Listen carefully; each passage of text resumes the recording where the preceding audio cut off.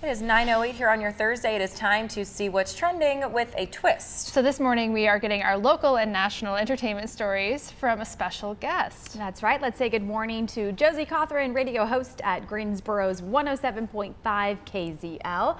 Josie, great to see you. Good morning. Good morning, guys. You staying warm? We are trying to. Thankfully, we have some heat inside. I hope you do too. We know you're starting out with something nationally that's trending. We're talking about Britney Spears, but not about her memoir this time, right?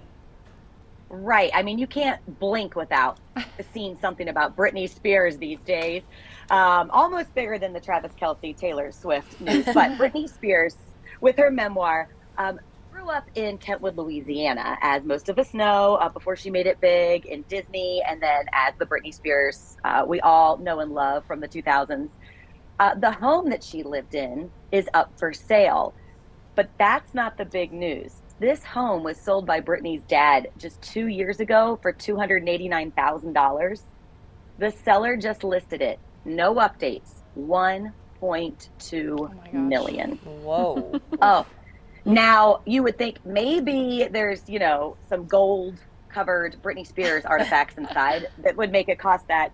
No, it's that they didn't touch anything. They've left it completely as is. So there's Britney Spears' bedroom she grew up in where she scribbled, Jesus loves me, love Britney. There's also just little pieces of Britney's life throughout this home. And so the seller, although they're not saying, they're just saying they're ready for a move, timed it perfectly with her memoir, I believe. Oh. That was strategy. And you know what? I'm sure somebody will. I'm surprised it sold for so much less. I know. Even 2 years ago. Right. With all of that. I'm surprised they left everything there too. Right. It's got her dance studio she grew up practicing in. It's 3-bedroom, 3-bath. It's not small, although it was positioned on, you know, TMZ as being kind of a smaller house. It's 23,000 square feet. So it's not like a tiny little hut. I mean, it's a pretty decent sized home. But 1.2 million to live in Kentwood, Louisiana, if you're interested. All right, I will start saving my money, I guess. Well, back here in the Triad, maybe a more affordable place, and also some fun things going on. There's a popular market that's returning. Can you tell us more about that? The holiday market is back. 'Tis the season. Halloween's over. It is time to start Christmas everything, which I know a lot of people are already decorating. The holiday market at the Greensboro Coliseum Special Events Center this weekend, tomorrow, Friday, Saturday, and Sunday. If you have never been to the holiday market, it gets you in the spirit. Santa's there. There are tons of crafts. There is wassail, the drink, which gets you in the mood. There's food. There's candles. There's just anything you can think of to get your holiday shopping started. And it's just a really fun event.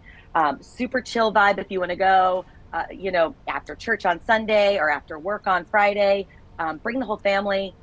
I've even seen people try to get strollers through there as they get their holiday shopping done. It is kid-friendly with Santa there, so a fun event this weekend. Well, I don't know if you heard us earlier, Josie, but we are just, we're not sure how we feel about this early start to the Christmas season. And of course, our next story is also about Christmas because we hear there's a Jingle Brew, which I'm assuming is something Christmassy. Now, yes, it is, but it's also sounding like a ton of fun for adults. It's an adult event going on at the Greensboro Science Center. You don't hear a lot of those. This is a few days after my birthday, so I've already said this is how I want to celebrate. Nice. The Greensboro Science Center, the Greensboro Science Center selling tickets to Jingle Brew on the 17th. That's a Friday night. They're going to have several breweries out there like Little Brother, South End. You pay for your ticket. That gets you into the Science Center. You get to walk around their winter wonder lights if you've never seen that. The whole outside is decorated. And you get to have some brews, some Jingle Brews from local breweries to sip while you walk around and check out the Science Center after dark. And I feel like this is a relevant question. Is it November 17th or December 17th?